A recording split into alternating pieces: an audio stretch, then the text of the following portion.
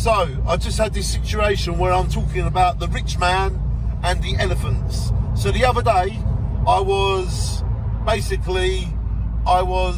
watching some program on television, and I saw that there was 5 to 10 elephants in this African country eating rubbish from a scrapyard.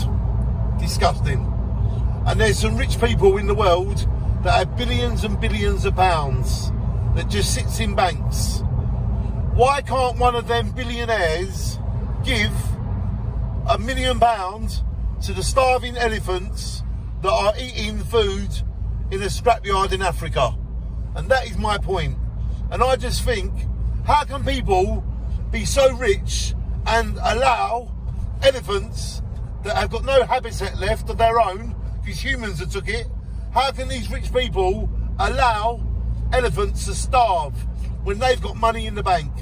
So how about, if any of them rich people are watching this video, how about you send money to Africa, to all of the animals that are starving because humans have stolen their natural habitat?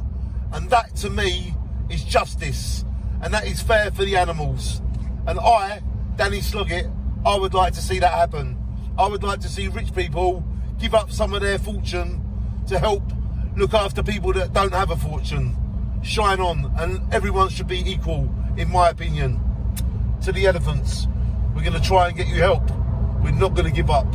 And if there's a rich person out there, do the right thing. Shine on.